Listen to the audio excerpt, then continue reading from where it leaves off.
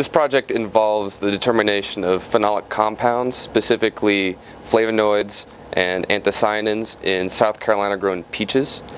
So the way that we do that is we use different methodologies such as chemical assaying and HPLC to determine the different types of phenolic compounds, flavonoids, specifically anthocyanins, and antioxidant capacity of these compounds.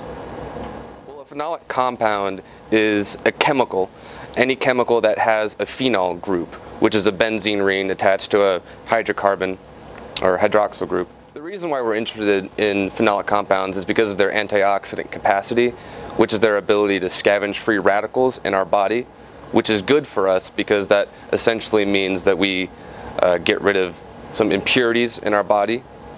So phenolic compounds are any compound that has a phenol group, and so we can determine these with these specific chemical assays that we use in our lab.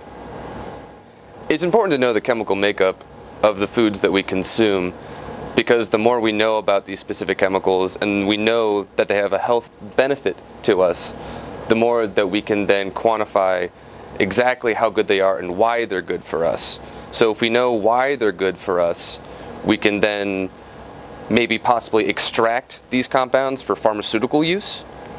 And if we can centralize that to South Carolina specific peaches, that can bring economic growth and even more avenues for research.